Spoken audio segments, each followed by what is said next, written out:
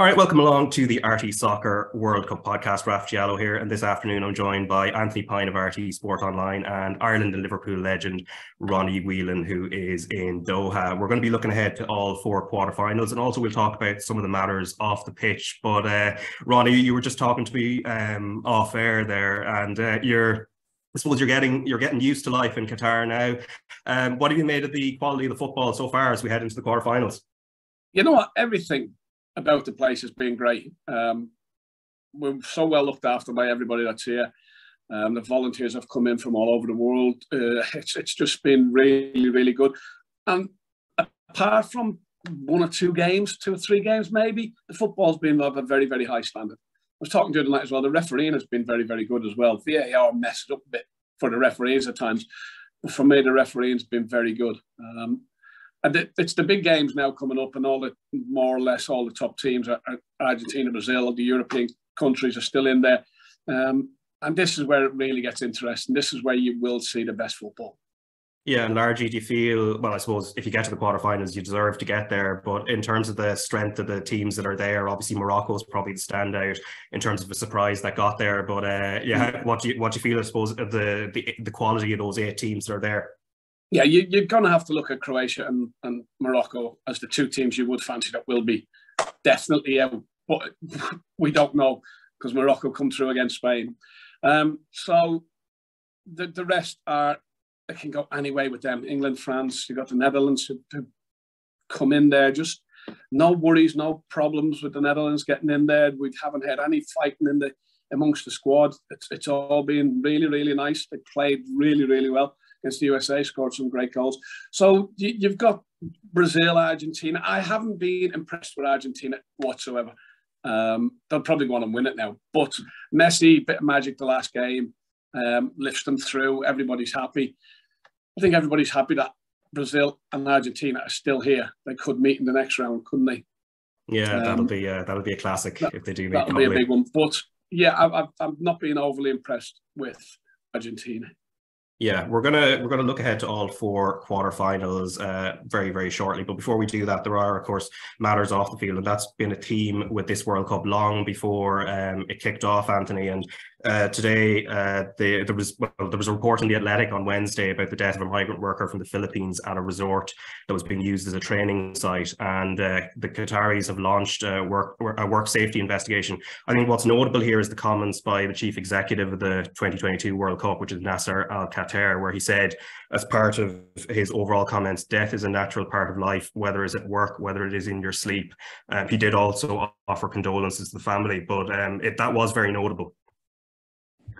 Yeah, it was notable and disappointing, and sort of in keeping with a lot of the overly defensive stance they've taken around these issues. I think just before the World Cup started, Raf Al-Khater had said, I'll give the direct quote just to avoid any confusion around it, but he said, "We can say they are highly racist, given a country like Qatar, an Arab Islamic country, was able to compete with large countries that consider they are more deserving of hosting this tournament." So they is outside critics of certain issues around Qatar, human rights issues, worker rights or lack of worker rights.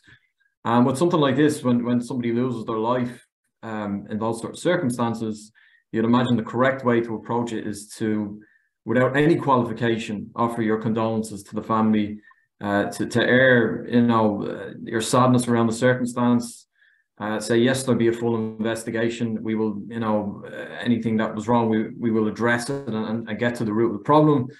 But his interview was straight away, he was extremely defensive. He said to the reporter who put it to him, "Why are you asking me this? We're in the middle of a great World Cup and you're asking me this. Why? Like, what's the problem?"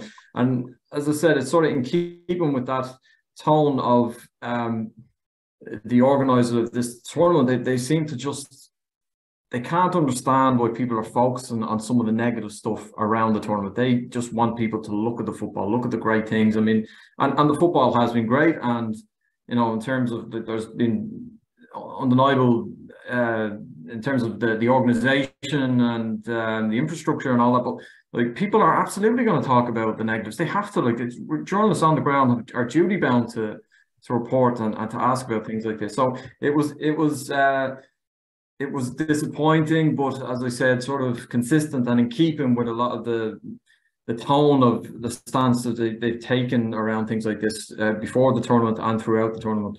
Yeah, because of course there's also the discrepancy in terms of the number of deaths as well, depending on who is discussing. So the Guardian saying 6,500 this before the tournament, and then during the tournament, then one of the Qatari representatives acknowledged somewhere between 400 and 500. And it plays into that theme as well.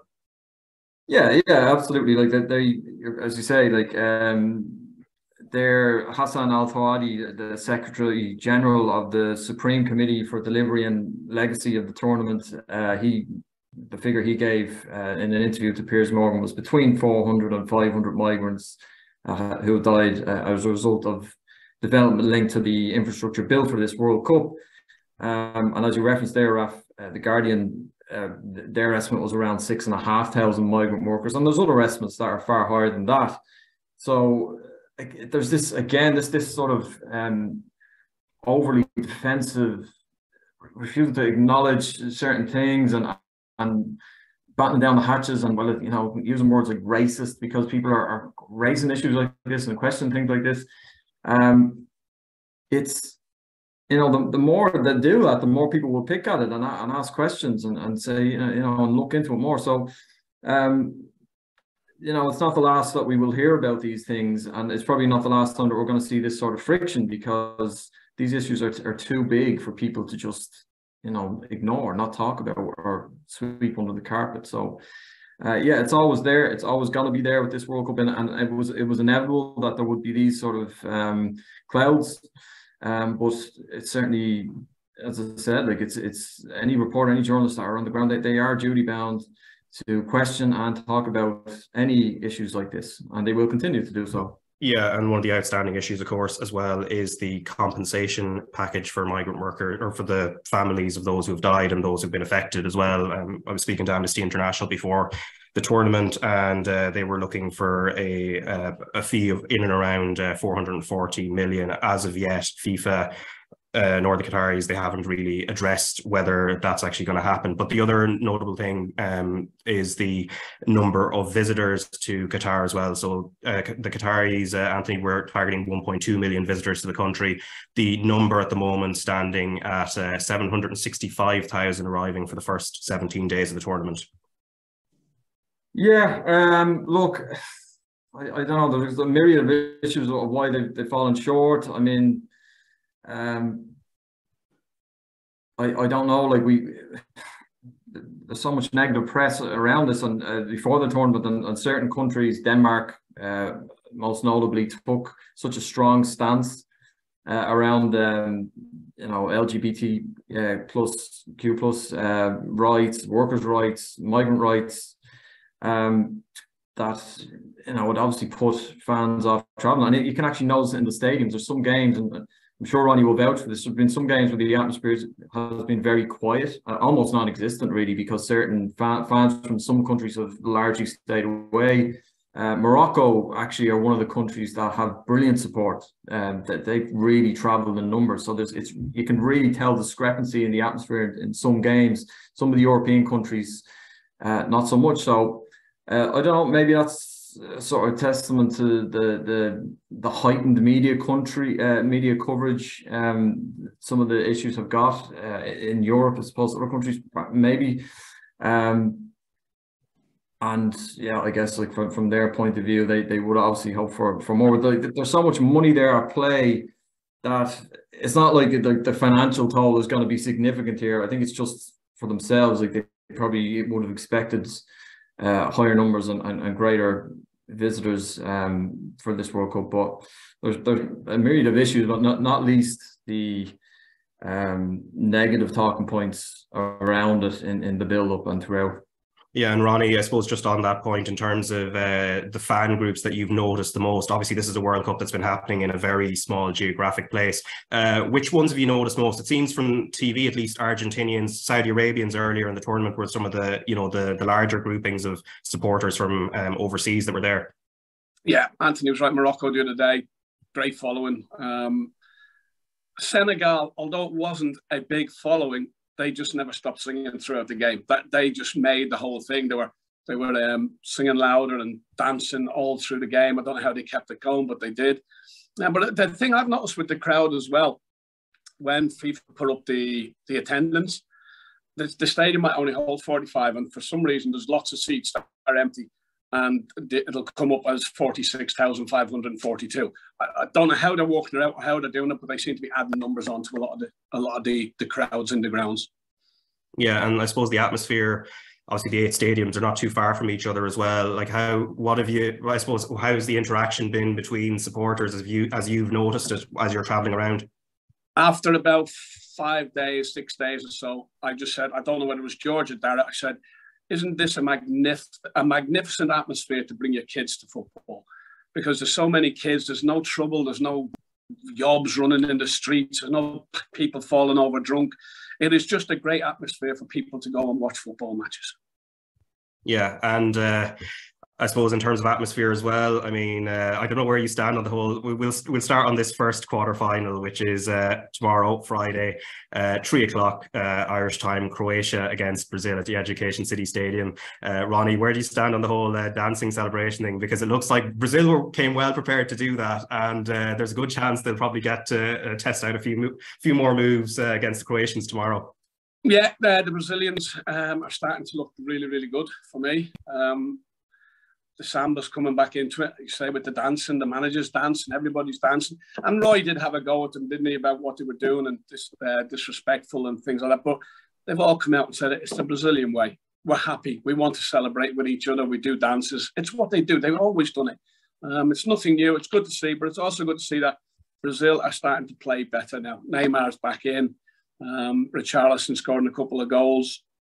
So it's Brazil for me, for the whole lot, maybe. But for the Brazil whole lot. Against Cameroon, maybe for the whole lot. But against Cameroon, against Croatia, you would have to fancy them to win it easily. Croatia looked very, very tight in the Japan game.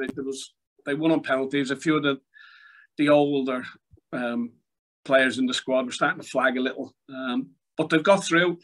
I think this is the end, though.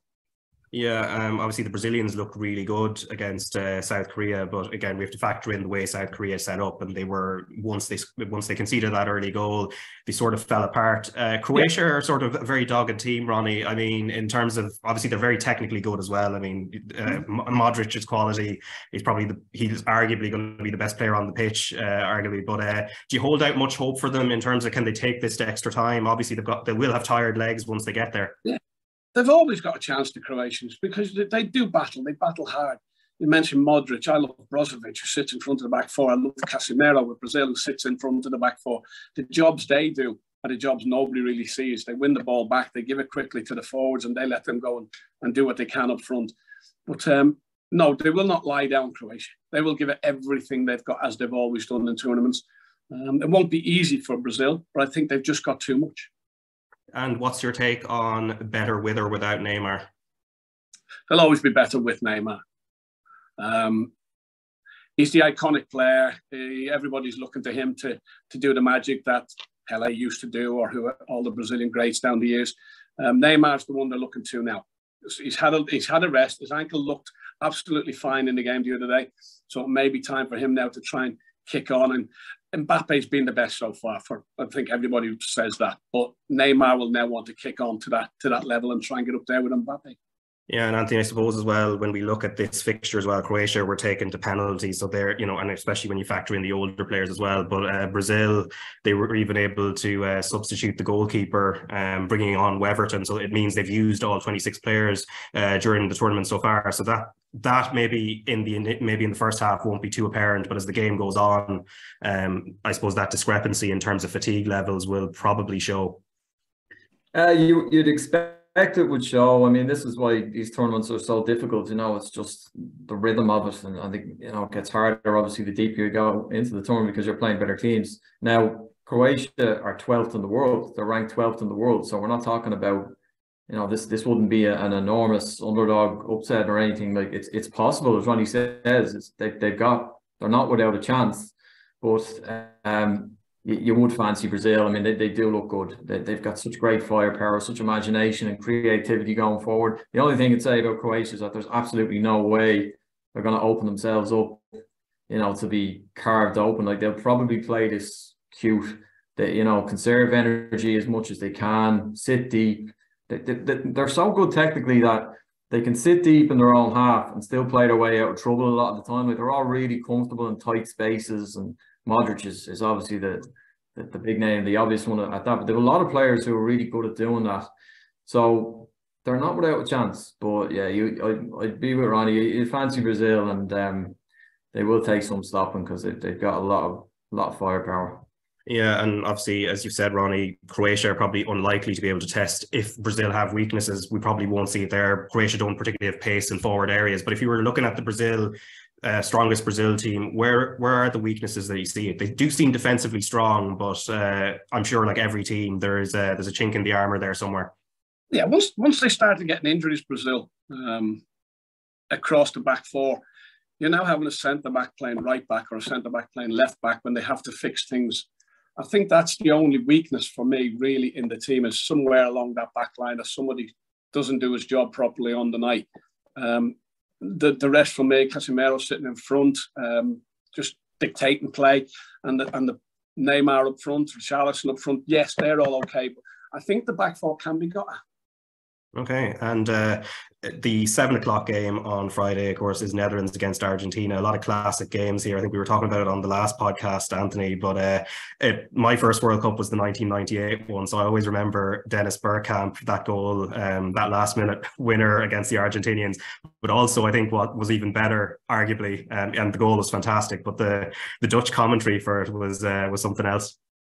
Yeah, it's an iconic moment. That was a brilliant game. And like, these had a battle of ding dong in 2014. If you remember, in the semis, Argentina bet the Netherlands on penalties, and Van Gaal was the manager of the Dutch side then. So he said himself, they've got a bit of unfinished business. There's a little bit of needle coming into this as well, Raf. Di Maria had a go at Van Gaal in the press, said he was a bad coach, and Van Gaal had a say back today in his press conference. But you know, he's a clever coach, Van Gaal. He's 71 years of age.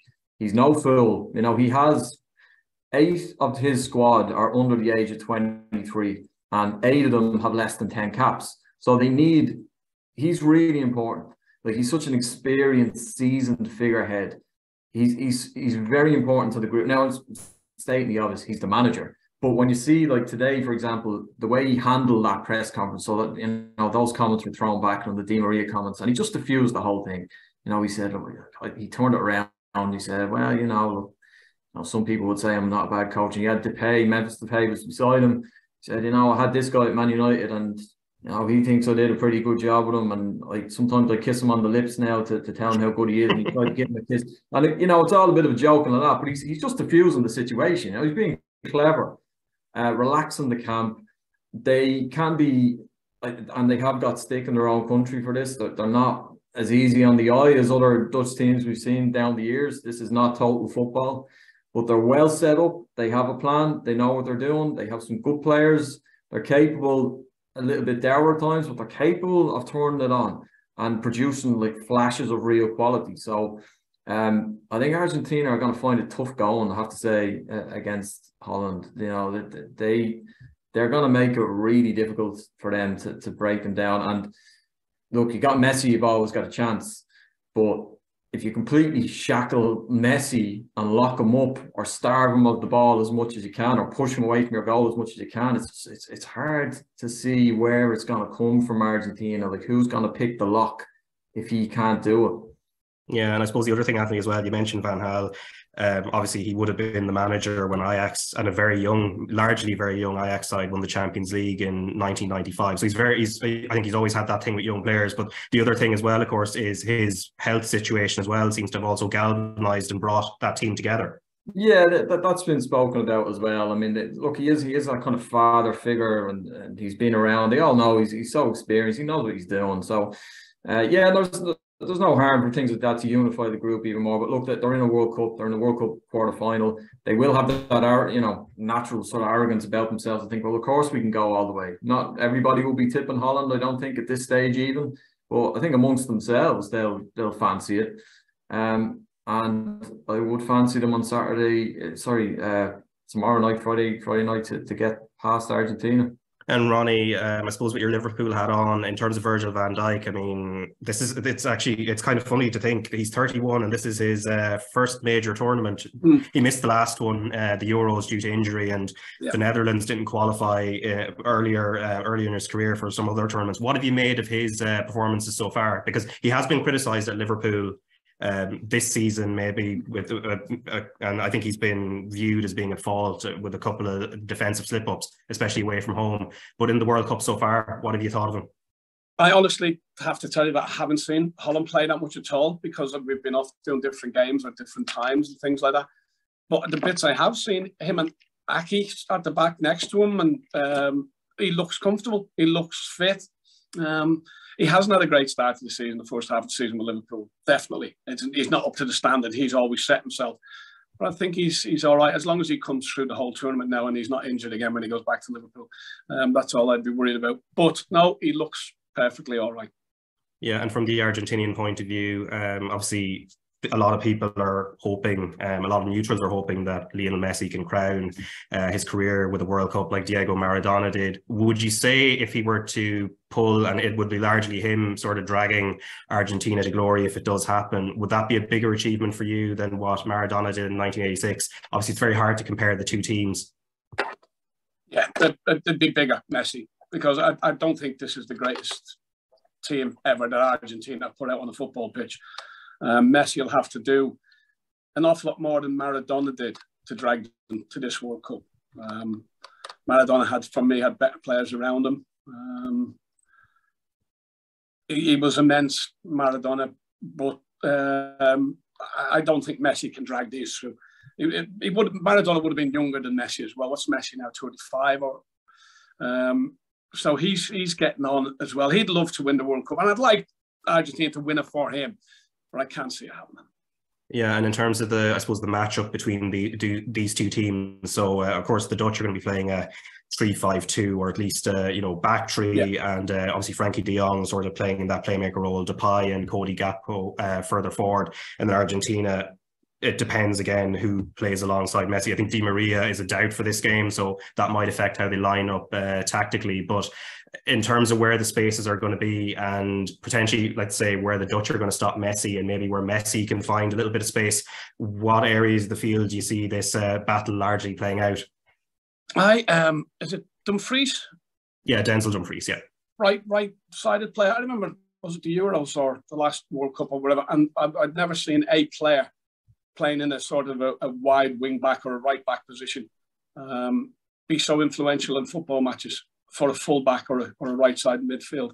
And he started to do that again. He scores the night. He creates 2 goals, Dumfries. It's people like there that I'll see the Dutch getting at Argentina. To down the sides, go and get at the full backs. Talk about total football with the Dutch. The first goal they scored, the Pyne scored the other night against USA, was so close to perfect football. It was about 14, 15 passes, all one touch, bang, bang, bang, bang. It's gone the other end and scored. They have got this flair about them as well. But I think down the wide right mainly, I think they can get at Argentina there. Yeah, and in terms of pressing Argentina or maybe sitting back, so the Dutch have been a little bit more passive in terms of how they pressed the ball during this tournament. But we saw what Saudi Arabia pressed really high and played a really high line against the Argentinians. It paid off. Other teams have maybe sat back a little bit and had a little bit of joy as well. What do you feel looking at that Argentina team? What's the best way to, I suppose, stop them when they're in possession? Is it to press high on them or to actually sit deep? And obviously the onus then is on largely Messi to try and pick his way through. Yeah, I don't think the Dutch will change. I think they'll sit back. They'll let them have it up to the halfway line. We've seen what they did against USA when they do win it back and break quickly. That'll be their plan. They'll sit there, hopefully break Argentina down, somebody bad ball, and then they're all primed. Let's go. We'll go forward. We'll run. I don't think they'll change that, and that's how they'll do it. Yeah, and then on Saturday, the third of the quarterfinals, Morocco against Portugal, 3:00, and like all our matches, live on RT2 and the RT Player, and also we'll have live blogs on rt.ie/sport. Anthony, I suppose The whole focus on Ronaldo hasn't really gone away. The news in Portugal, or at least reported in Portugal today, about the possibility that there was a possibility he could have walked away from the camp. Obviously, this is unprecedented in happening in World Cups. Obviously, that the captain of a national team might leave might leave the camp. But this Ronaldo focus, it will not go away. No, I mean, look, it's almost, there's a sadness to it in a way that this brilliant career is descending into this just petulance, you know, with Manchester United and now with his own country. You'd wonder what was going through his head when he was watching his team dismantle Switzerland and Ramos banging in a brilliant hat-trick, and Portugal looking, it has to be said, Raf, I mean, they did look better without him. They looked like a more rounded, balanced team without him. And that's the thing about Ronaldo. He is what he is. He goes down as one of the greats, an unbelievable player. But a lot of the time, the way the game has gone in the last 5 years, particularly, teams are so systemic. There's a system, a lot of them, the top teams, probably triggered by, you know, Guardiola's Barcelona, Man City team, Klopp's Liverpool. They're systemic. So, like, they're often greater than the sum of their parts. And Ronaldo is just he's so mercurial. He can't buy into that anymore. He doesn't have to let Messi's the same. Like, so he needs to be just doing his own thing. And therefore it kind of feels like he's getting left behind now. And he's not going to start this game. You know, he's not going to come into that side now. And it seems like he's being disrupted behind the scenes. And, you know, having looked at Morocco, who I've been really impressed with, you know, Morocco have conceded 1 goal in the last 7 matches. And that was an own goal against Canada. They are a really dogged outfit, and they've got some good players like Hakimi, Ziyech, Amrabat has been really good, Boufal, you know, the keeper Bono. This is a decent side, like, and they're in that sweet spot of having nothing to lose because they've already defied expectations to get this far. But are they capable of beating Portugal? Portugal were brilliant, by the way, against the Swiss. But this is a really interesting game, actually. I'm looking forward to it because I've enjoyed watching Morocco. I think they've been one of the stories of the tournament so far. And as I said, I don't expect Ronaldo to start. But if he just kept his head on, he's a great sub. Now, if you're 1-0 down, you're throwing him on for the last 15 minutes. It's just, you'd wonder where his head is at right now. You know, how they're playing it down, Portugal, aren't they? They're saying, look, you know, it's this talk that he was going to quit. There's nothing in it. But you'd wonder what's going on. You know, the ego is so large there that, you know, he's not going to be happy sitting on the bench for anybody. So some interesting subplots. Would you not think that would you not think, Anthony, that it's all because Messi wants to be about Messi? Ronaldo has to be in the limelight everywhere. Ramos gets the hat-trick. Everybody's thinking the headlines will be all about Ramos. No, it's about Ronaldo and what he's doing. He does it all the time. He takes the limelight away from anybody who's getting anything better than him, and he gets himself back into there. That could be the biggest thing against the Portuguese, as how Ronaldo was acting and what he's doing. He doesn't look as if he wants to speak to any of the players. He's just moping all the time. So that could be the only thing that will go against them. I think if they can put up with that, they'll win the game fairly easy. Yeah, it's a tricky situation, obviously, for the manager Fernando Santos. But I guess for him, the thing that's made it much easier for him, I guess, Ronnie, is what Gonzalo Ramos did and all the players that seem to flit in and around him against Switzerland. Yeah, it was a great display from a 21-year-old coming into the team. The way he took his goals, from the first one, which he lashed him with his left, the second, or the last one, the little dink over the keeper with his right. If you know, you would expect somebody like Ronaldo, a senior player, so famous, to have gone up to that kid straight away after the game, hugged him and said, magnificent, the best, it's great. But he didn't. He walked off. That, to me, would annoy everybody in the squad. And maybe hopefully it'll pull them all together more so. Let Ronaldo sit on his own at breakfast or whatever. Just let him get on with his own thing, and we'll go on and try and win the World Cup. Yeah, and from the Morocco point of view, of course, they've done really well, as Anthony said. I mean, defensively, they've been resolute. That was seen against Spain. Took it to extra time and penalties, and then, of course, Bono, not our Bono from U2, of course, but their Bono proved to be the hero. Now, the challenge obviously is to raise their game again against the Portuguese. If you cast your mind back to Italia '90, and then maybe the aftermath in those few days after the famous penalty shootout win over Romania, and then you're going into that Italy game. How was it difficult sort of raising yourselves again, or what was the atmosphere in the squad at the time? The atmosphere was great, probably except for me, because I was a bit like Ronaldo, and I wasn't getting a game and I was moaning and moping about all the time. Not anywhere near to Ronaldo. No, everybody was fine. Everybody got themselves sorted. There didn't seem to be anybody, as far as I remember, anybody in the squad saying, I'm knackered, I don't want to play. Everybody was up for it again. You're playing Italy in Rome. You know what I mean? If you can't be up for that game. But I'll go back to that Ireland game. I honestly felt we were robbed that day. Schillaci scored, yes, but I thought the referee absolutely robbed us. I've looked at it again, that game. I went up to the referee after the game and said, you're cheating. It's terrible what you've done. But no, everybody was ready enough for that game. Yeah, and for Morocco as well, I mean, everyone's focused on the defensive part of the pitch, and they might have a couple of players missing because there were a few limping towards the end, and I think Agard from West Ham also went off, and he's been really impressive. But the other thing, I guess, Ronnie, from what you might have seen of them, they seem to be a really technically good team. When they have the ball, they play well as well. Yeah, they can pass, they can all play. You look at the penalty that won the game, the little dink. They've got so much class about them. They can pass themselves out of tight spaces as well. These are all gifted players. They haven't had the limelight, your Brazils, your Argentinas, or your France and England. But they definitely won't go down without a fight. It's an interesting game, but I just don't think they've got enough to win it. Yeah, and then the final quarter-final being England against France, 7 o'clock on Saturday, Anthony. I think this is probably the one probably most people are looking forward to.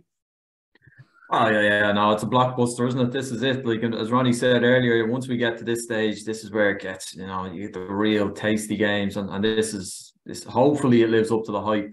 The thing is, like, when you sort of strip away the talk around England, and we're so close to England and can watch their TV coverage and listen to the pundits, and they do so occasionally get carried away with themselves. But I think all things being equal, England getting to the quarterfinals, like if they were to lose on Saturday night, you'd sort of go, that's what you would have expected probably. Like, quarterfinals is apart for England in terms of the tournament. Now, I'm sure there'll be wails of despair if they go out, and there'll be plenty of people pouring over Gareth Southgate's tactics, whatever way he goes at it. But I think anything beyond this, and they're probably going a little bit beyond what you would have expected before the tournament. Now, that being said, I do think England have a chance, a real chance. I think I like the look of England.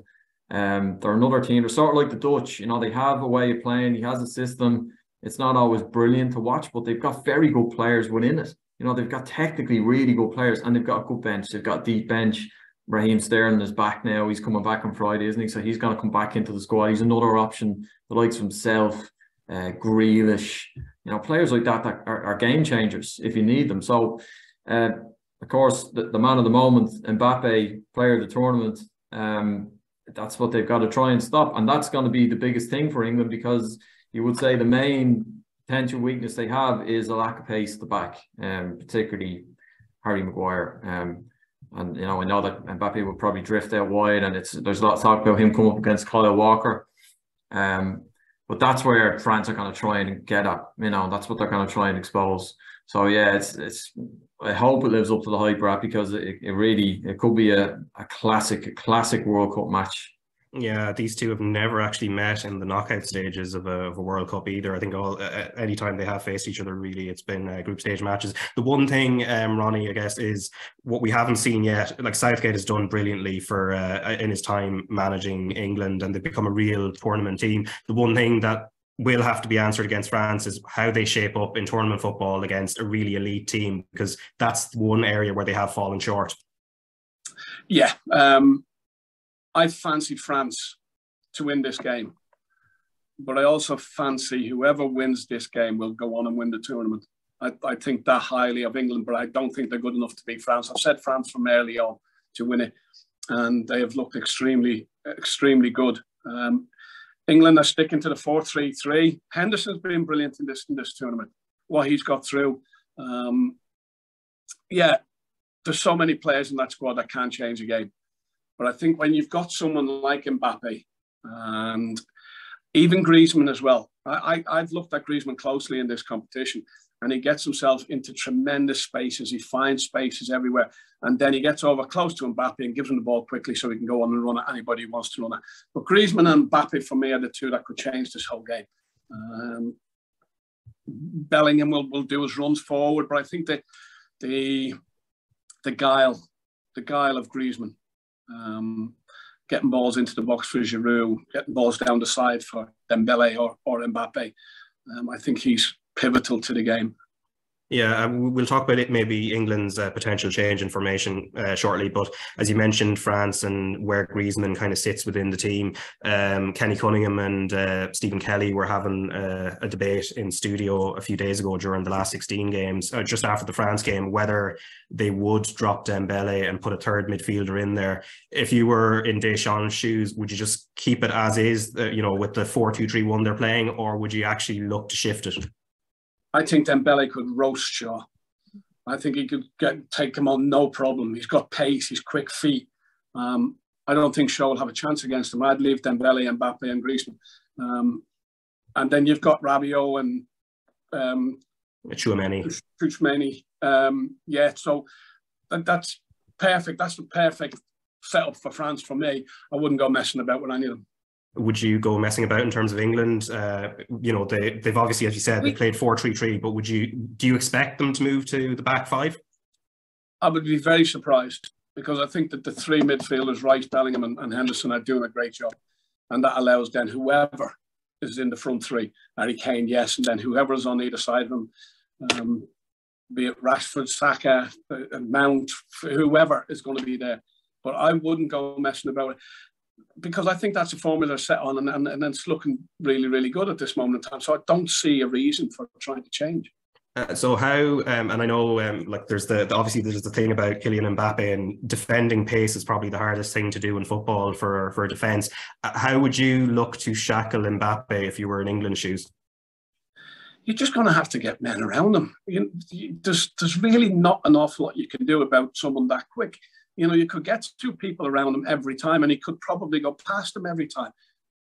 You are praying as well that he has an off day. Every player has an off day. You don't play great every day. So it'd be hard on the French if he does have an off day. I don't see him having an off day, and I also see his pace. I also see his pace being a major factor in how France play, whether they're going to play long balls over the top to him or whether they're going to play short to him and let him run at people. Mbappe will be the one in this game who's going to decide which team go through. Yeah, and obviously England have weapons of their own. Harry Kane's obviously a certain starter. In terms of if they do stick with 4-3-3, who do you expect to flank him, and who has impressed you most of those options that are usually around him?